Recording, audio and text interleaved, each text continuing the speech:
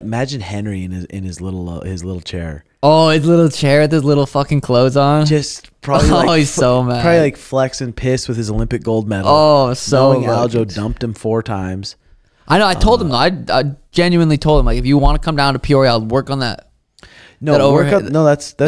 That takedown defense. You can teach him the whizzer. You can teach him a limp leg. You can help him a lot with his footwork. Just like, yeah, because his stance, not to get in a lot of his timing, punching back. There's a lot you can help Henry with. So and I would. I genuinely would help the little guy. Yeah.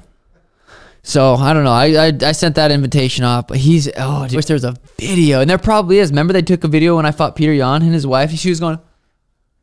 Yeah. You remember that? Yep. I guarantee they have a video and they don't want to post it because they were fucking... He probably hit her. No, I'm kidding. I'm kidding. But he's probably so mad. He probably punched a hole like really low in a wall.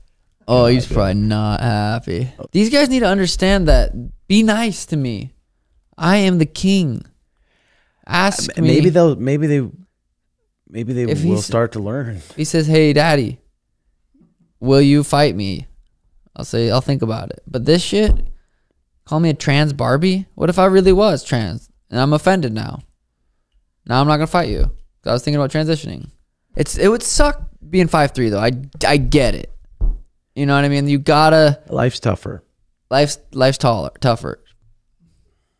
Henry's so mad I won. Look at him. Ah, look at him. He's so short. He's so mad I won. Oh no! Oh no! Oh no! How did he catch him?